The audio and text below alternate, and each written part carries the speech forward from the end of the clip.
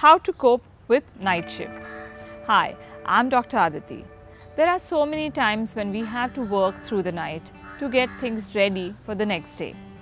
If you have exams or if you work on a rotational shift, then sleeping can become a problem. Here are some tips to help you get some rest. If you have to work through the night, try to continue to do so for the next few days. This makes changing to a day schedule easier. Those of us who work in the city usually have to travel a long distance between work and home. Instead of making that commute, make arrangements to stay somewhere closer. You can also search for pickups that will drop you home instead of you driving yourself. Adjust your sleep schedule beforehand. If you are aware of your shifts beforehand, gradually adjust your sleep schedules at least 3 days in advance. So when the time comes to sleep during the day, your body is more prepared for it. Make a to-do list. We often stress about not being able to get things done. So making a list for me and my family always helps me. This way I sleep better knowing that everything is seen to and taken care of.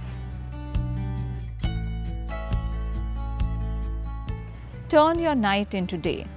When you work the night shift, try to behave like you would during a day shift. You could even do your grocery shopping or go to the gym at night before you leave for work.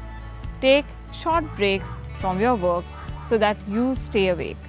My tip: have some tea or coffee during your shift, but never before you have to leave. Use some bright lights to make your body believe it is daytime when you wake up, and use sunglasses and dull lights when you go home. The trick behind this is to fool your body into believing it is behaving normally. I always enjoy the holidays because I get to catch up on my sleep.